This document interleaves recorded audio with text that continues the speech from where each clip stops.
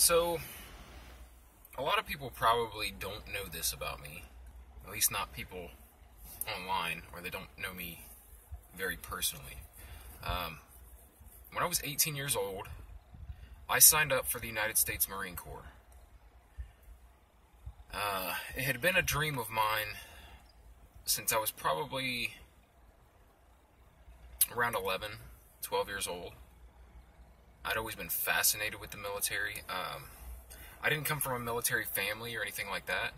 I just my dad was in the Navy for a short period of time when I was very young. I don't remember him being in the Navy. No other family members really had been in the military. It was just, I don't know. I really looked up to the military, specifically the Marine Corps. Once I found out what they were about, and I don't know. It just felt like a calling. It always did. So it was probably the late '90s, when I discovered that. And then obviously September 11th happened, and that sparked a lot of people to sign up. It wasn't that so much for me. It was the fact that I had always wanted to go. I had actually kind of let go of that dream, I guess. I don't know why. And I was deciding to pursue something else. I was going to go to college. I was going to, I don't know. I had a serious girlfriend at the time. And I don't know. I had decided, like, nah, I don't think that's for me. And then, I think it was shortly after the September 11th thing, and I just saw so much, this call to arms. I saw this, so many people stepping up and wanting to go serve their country, and it reignited that in me. It made me remember, how much I'd always wanted to do it, and I knew that if I didn't go, that I'd regret it. I'd regret not going. So when I was, like I said, I was 18. I think I was just out of high school. And I decided to sign up. It turned out that one of my best friends ever had also signed up. Him and me and my friends when we were young were very into military stuff. We'd go out in the woods and we'd play war, and we'd camp, and we'd build forts, and we'd dig tunnel systems, and we were just so into this, surviving out in the wilderness type thing, doing like war reenactments and things like that. But like I said, it was just always something I longed for, and I felt that I was meant for. I felt that I was supposed to do it. I don't know. I just had this feeling inside that I was supposed to do that. So I went and I signed up, and we did the buddy system. My good friend and I were going to go to boot camp together. Although we were different MOS, he was going to go into the military police, and I wanted to go infantry. And I was going reserves, and he was going active duty. However, we'd get to go through boot camp together, and that was something we thought was cool. So we set it up so that we could leave together. And then also my cousin jumped in as well, and he was going to go as well, all at the same time to boot camp, right? Something ended up happening where my cousin actually went 3 months earlier than us. He had some reason that he needed to join sooner, so he joined up. But Sean and I were scheduled to leave for boot camp on December 1st of 2003, I believe. And on November 27th, I think it was, I got into a serious car accident. I wasn't driving, I was a passenger, and I broke my leg, and they had to insert a titanium rod from my knee down to my ankle. It was a long healing process. I was supposed to have it in there for 3 to 6 months, and then go back and have the titanium rod removed. It was still my dream to go into the military. This kept me out of boot camp, like I said, 3 days before boot camp, and it sucked, and it really sucked for my friend because, we had planned to go together, and, this happened to me, and, he was still scheduled to go, and he went, and I stayed home and I healed up. I spent 5 days in the hospital, and I got out. The bone healed over the course of 3 months or whatever it was. I went back in to get the second surgery because I don't know if it's this way now, but at the time they didn't want you to have like foreign things in your body when you went to the military. They didn't like artificial implants or titanium rods, things like that. And it was actually very hard to get in if you did have something like that.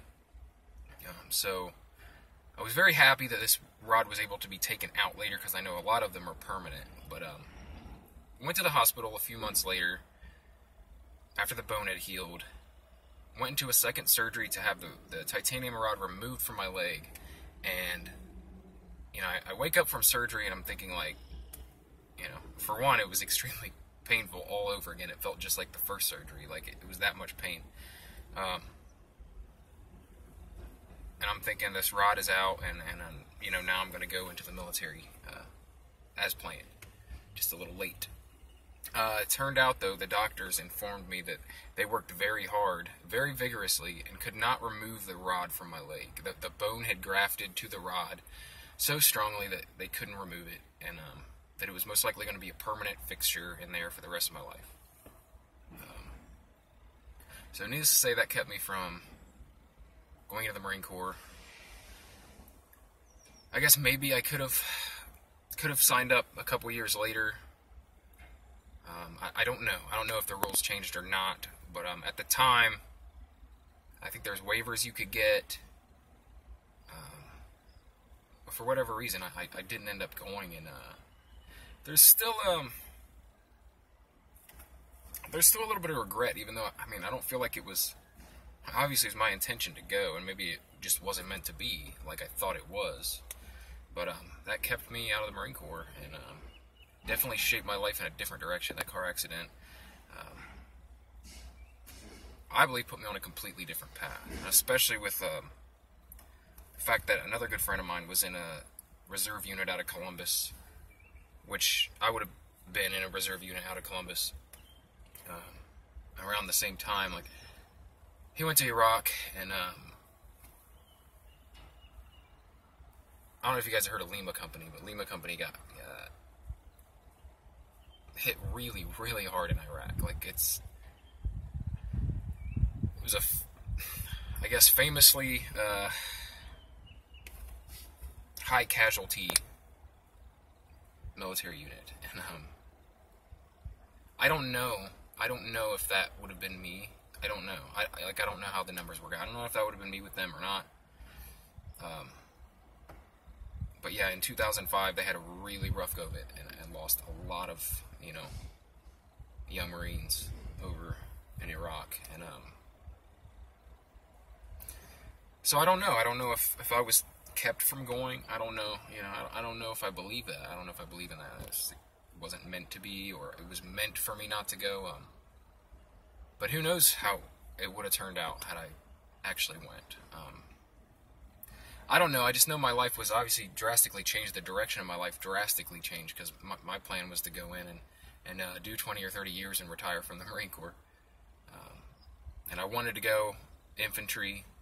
That was something that I always, I don't know, like I said, it felt right. It felt like that's what I was supposed to do, but it turned out that it was not what I was going to do.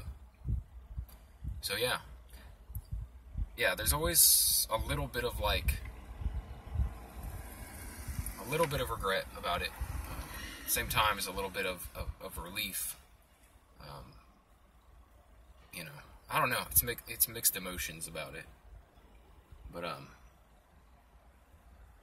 yeah, that's my story. I joined the Marine Corps. I went and I signed up. I went to MEPS. If you know what that is, it's basically where you go and make it official, and do all your testing and get physical and stuff like that checked out by doctors, and it makes it official. You sign your paperwork saying, I'm going, and they set your date to leave for boot camp, and then, you're in at that point. And, yeah, didn't work out that way. It's pretty crazy how, your life direction can change in an instant like that. But yeah, I just want to tell that story, I guess, because a lot of people probably don't know that. I still have a kind of a soft spot, for Marines. Whenever I hear things about Marines, like, I pay attention, But yeah, that's my Marine story. That was me signing up for the Marines, but not actually joining the Marines. Alright, that's it. I've got a lot more kind of life stories that I want to share, so I probably will. Another one that takes place directly after this story that was pretty impactful in my life, so I'll probably share that next. But yeah, that's my Marine story. Alright, like the video if you like the video, and subscribe for more if you want to hear more life stories, or if you just want to see my reviews on movies or series, or hear me talk about comic books or nerd stuff, just subscribe for more. See you in the next video.